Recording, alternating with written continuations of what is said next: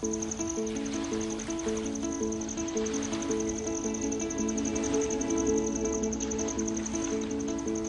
the journey of my wakeful years, I have witnessed and tried to grasp the meaning of this multitude known as human life.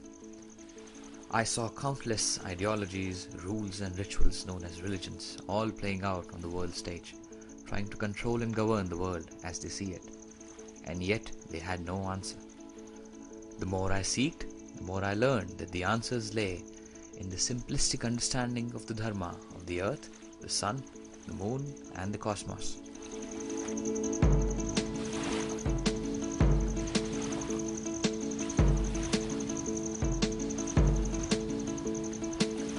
On one such journey, I had the fortune to meet Major Surendra Mathur from India, another seeker like me, who took me along with him into the eastern reaches of Europe, where I walked into the footsteps of ancient cultures on my quest to decode the root cause of this perceivable world.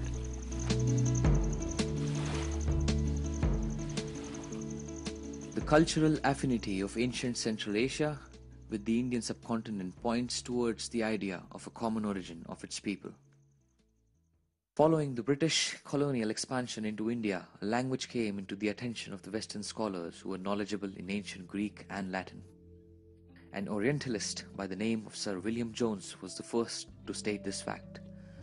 In a lecture in 1786 to the Asiatic Society, he said, "The Sanskrit language, whatever be its antiquity, is a wonderful structure, more perfect than Greek, more copious than Latin, and more exquisitely refined than either, yet bearing to both of them a strong affinity in roots of verbs and in the forms of grammar than could possibly be produced by accident." William Jones' insight marks the beginning of scientific study of the language family that we now call Indo-European. Gintaras Songaila, a Lithuanian politician and public figure and a follower of the ethnic Baltic religion Romuva, is an expert on the subject of Baltic and Indo-Aryan cultures.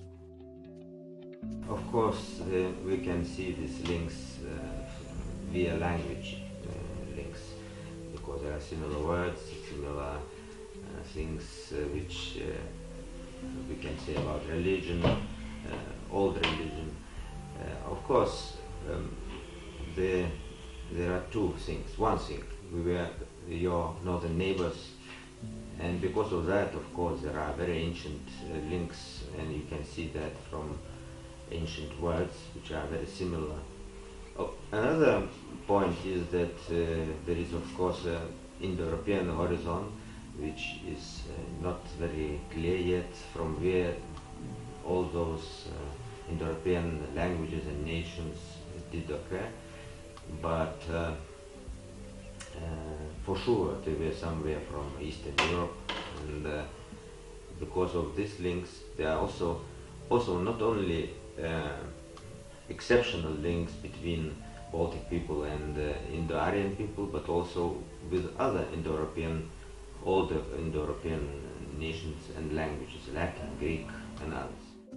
In the last 200 years, owing to the extensive research on this subject, scholars have found the similarities not only between the words and their meanings, but also in the culture, custom, faith systems, and the way of life.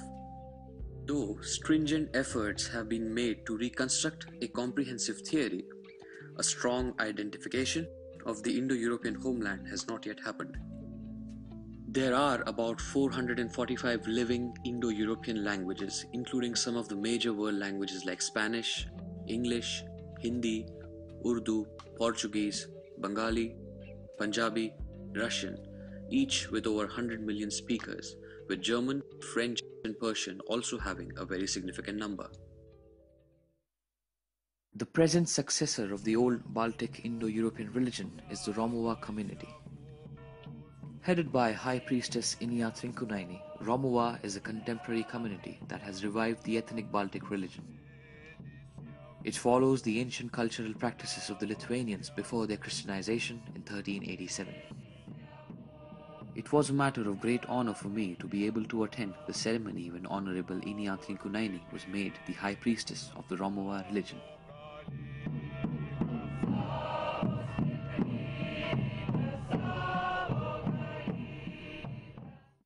Inia has been a driving force in the life of her late husband Jonas Trinkunas. She was always with him through his journey of creating Romuva, reviving the ethnic Baltic faiths, and starting a new chapter in the story of the ancient Indo-European culture. After his untimely demise in 2014, the leadership of the Romuva community was passed to his wife. Romuva is a religious organization. So when we describe it, we are saying that old Baltic religion community. So, and when we want to say in one word, we say Romuva.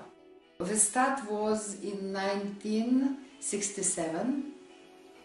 At that time, my husband, Krivis Jonas Jaunus, he was young, he was a lecturer at university, and he and his friends were interested in ethnology, in folk tradition, and of course in old religion. And they had feeling that it should be not only be such as pure studies, but also they had feeling that it should be alive. Jonas Trinkunas, the founder of Romuva and one of the key persons responsible for the Lithuanian folk movement, struggled for long for the independence of his country and for the revival of the Baltic faiths. It was in 1992, after a long struggle with the Soviet Union and the subsequent independence of Lithuania, that Romuva was recognized as one of the Baltic faiths. What is now seen as the Lithuanian ethnic religion was once a part of the larger Indo-European cultural spread, which was present in the Indian subcontinent, Central Asia, South Europe, Baltic and Levant. With practices based on scientific principles and cosmological knowledge, this culture was rooted in its fundamentals about perception of creation, time, astronomy, the zodiac, and the science of the pantheon of 12. One of the most important principles of the Indo-European culture, and specifically the Baltic and the Indo-Aryan culture, is the significance of Agni. Agni, a word which is heard throughout the world languages in different forms. Agoin in Russian, Ignis in Latin, Ugnis in Lithuanian, and so on. At the crudest, it means fire, and at the deepest, it means transition of energy.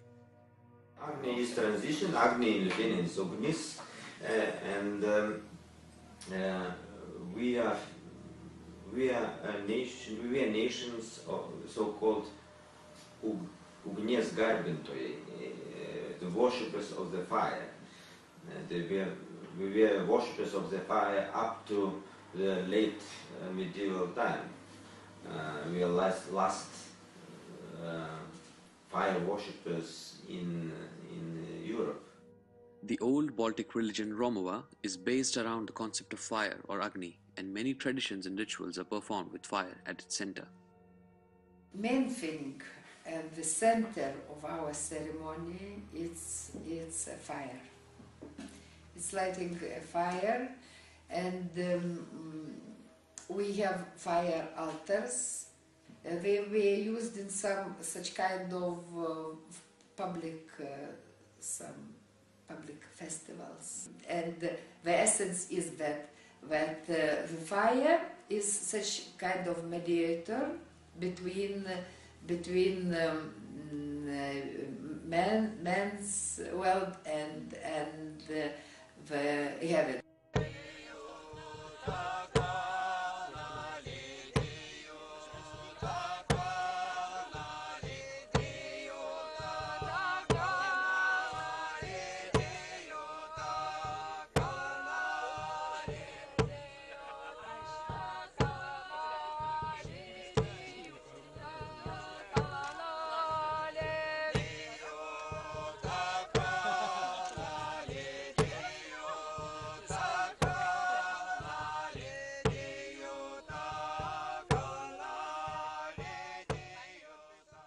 When the first mantra of the Ved begins with fire, it says, Agni Mile Purohitam.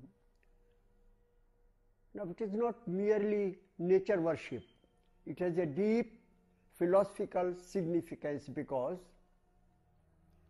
the seer or the poet of the hymn, is identifying himself with fire. So he says that I worship fire. It is one meaning of the line, and another meaning of the line is I adore the priest who is himself a fire. That is identifying fire with the priest, with man. That is the basic thing. The earliest men, the primitive men, were identifying themselves with nature as such. And they were finding that in nature there is a circle. Circle in the sense that nature not only takes from us, it gives us also.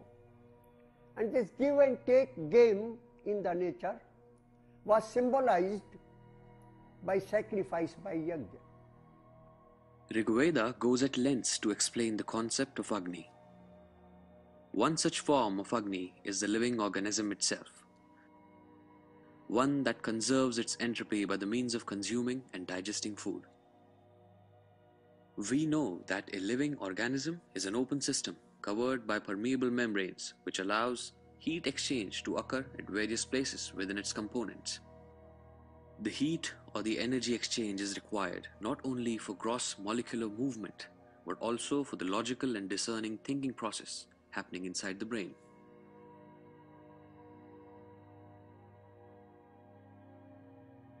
There are three types of Agni: the solid, the liquid and the gaseous, as explained in Rigveda. This trinity of Agni is also referred to as the Agni, Aap, Vak in Indo-European languages. This transition of energy from one place to another facilitates propagation of life from one time to another. This play, or Leela, as sportingly called in the Vedas, can also be called the Yajna of our solar system, an ongoing solar Yajna.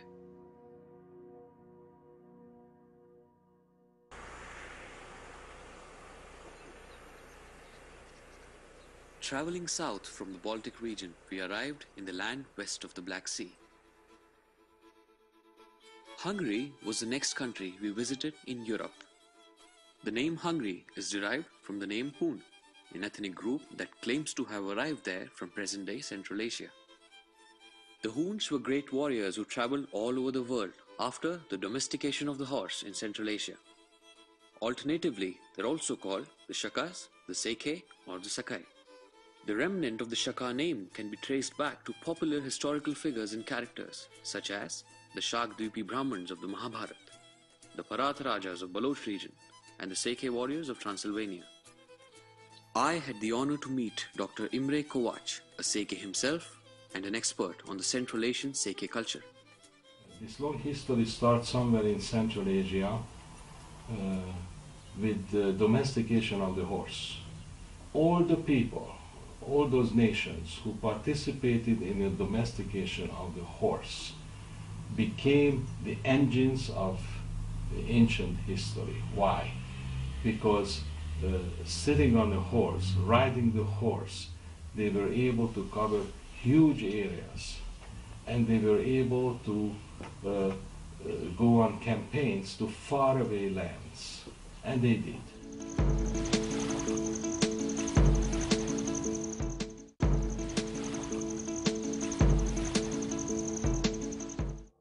One of the primary concepts of the Indo-European civilization, which are common in all its forms, is the concept of time and its perception as being cyclic in nature. Like the mathematical fractals seen in all the patterns across the known universe, life in the Indo-European culture is seen as an evolutionary cyclic progression. Sahasrayuga paryantam aharyad brahmano viduhu.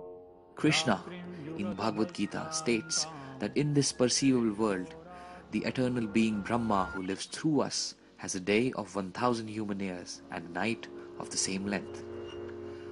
On the onset of his night, the entire perceivable world envelops itself into a state of singularity, and then it is born again once the day commences for the Brahma. you know, the difference between old Indo-European people and so-called Western Christian or culture or Christendom is that the concept of time. The concept of time, you know, there is in European and now very common understanding that time is linear and is going in historical time and starting from Christ, of course. But our understanding is more cycle understanding, it's more renewing it every year, renewing. You renew everything. You renew your time, your inner life, your outer life, your relations with in your community. As mentioned across many ancient Indo-European texts, matter is perceived to be the very ingredient of time and vice versa. Spoken very poetically in the Nasadiya Sukta of Rigveda, the concept of matter and time is explained as follows. When the consciousness gets wrapped up into the sticky terrain of desires, the universal time tends to get converted into living matter, which we perceive as life in this space-time episode.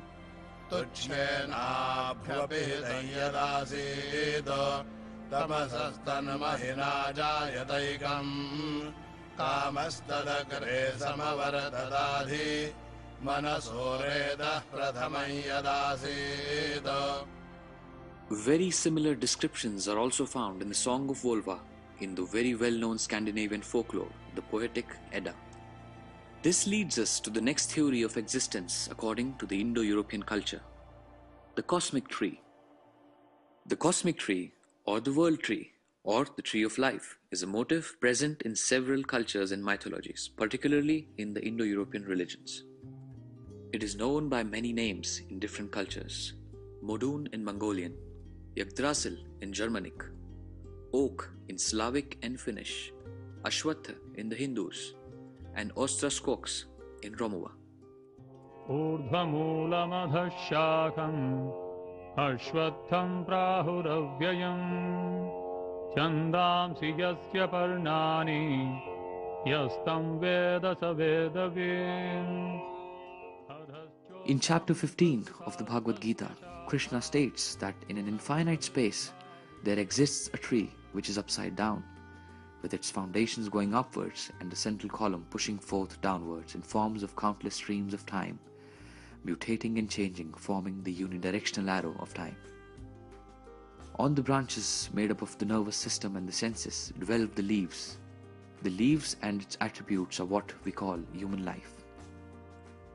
At a curious karmic juxtaposition of space and time, this cosmic tree, which is weaved by an ever-desireful mind, gets transformed into a mesmerizing dawn of pure consciousness and sets itself free from any sort of bondage like birth and death, and hence space and time. This has been explained in various religions all over the world as salvation, renunciation, mukti, moksha, and nirvana.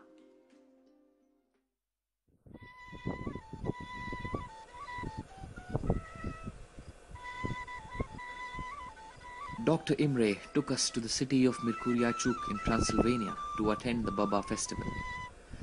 This festival is celebrated by the Seke Christian community for Virgin Mary, whom they believe they'll see in the rising sun. Probably the biggest, most important worship is Pünköst.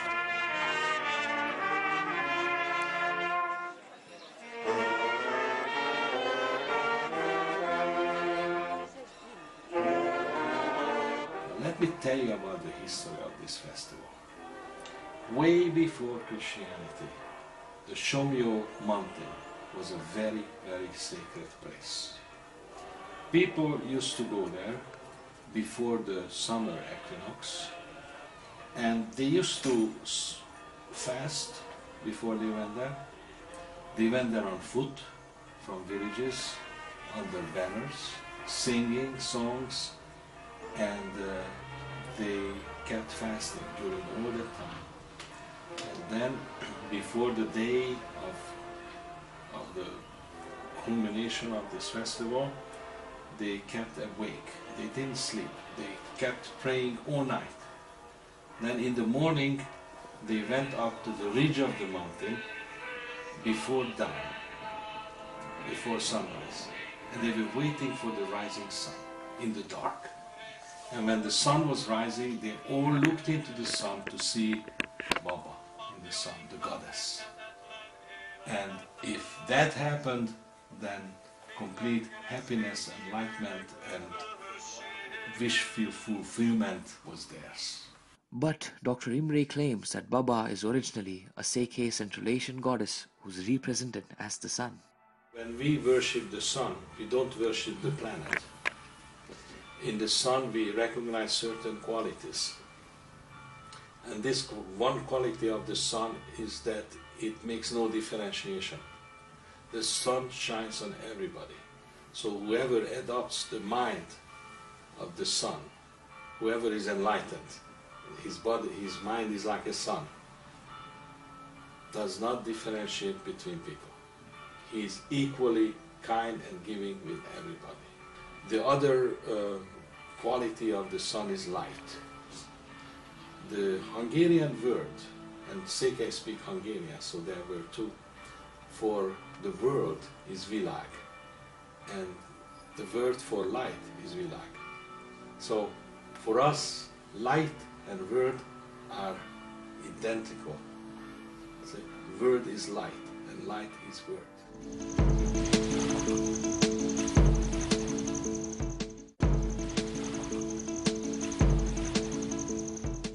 In the Seke mythology, she is one of the 7 forms of goddess described in their spiritual sciences.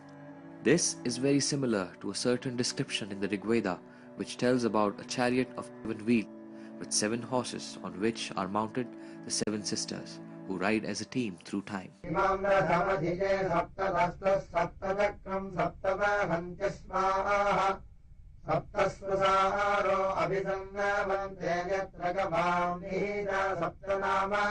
This analogy refers to the 7 lines on the planet Earth, from Tropic of Cancer to the Tropic of Capricorn, which the sun traverses twice every year, resulting in the seasons, the atmosphere, and the very life. Interestingly, certain communities in India who claim to have a Central Asian or Eastern European ancestry, like the Chitpavans of Konkan, up till 5 centuries ago, used to worship the solar deity in its feminine form. The greatest minds of the world were invested in deciphering the mysterious spiritual tale, The Divine Comedy, by Dante Alighieri. The 3 canticas of the Divine Comedy have 33 cantos each. Now the question arises, why 33 cantos? What could have been the significance of the number 33 for Dante? Curiously, in most of the world religions, we find an omnipresent Godhead having 3 aspects. In the Indo-European Vedic religion, there are 33 groups of divinity divided into 3. Like in the human body, the spinal cord has 33 vertebrae, protecting the 3 nadis, namely Ida, Pingala, and Sushumna, popularly known as the Kundalini. Just like Dante's description of his encounter with Virgin Mary in the Paradiso Cantica, when the 3rd nadi, that is Sushumna, gets illuminated, the divine experiences of paradise can be observed.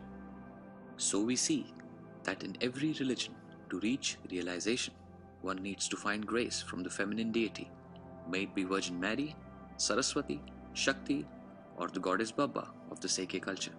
So the ultimate status of the word is light, movement, and consciousness. The word is something which is made out of light, which moves, and which knows about itself. As is with the vibrant Romuva and the now dormant Seke culture, the Vedic civilization also needs to look deeper at its roots. In this Indian subcontinent, in the pages of its ancient history, there must still be a Dhyo, the lord of space-time, and there must still be an Indra, the king of the pantheon of 12. Under a layer of superstition, rituals, customs, and religion, there must still be a shining Aditi and the 12 Adityas waiting to be acknowledged. Life is a big mystery, and if you want to understand a little bit about mysterious life and mystery itself, then you should look to the relation, Baltic and Indo-Aryan relation. Then you starting to feel what it is mystery. Due to the unrelenting quest and tenacious capacity of Major Surendra Mathur, I was introduced to the charming Lithuanians and the valorous Sekes, both carrying questions like me that maybe the Indian civilization can answer. There is still a lot to be done and a lot to be told, and though there is no beginnings or endings on this wheel of time, this is still a new beginning.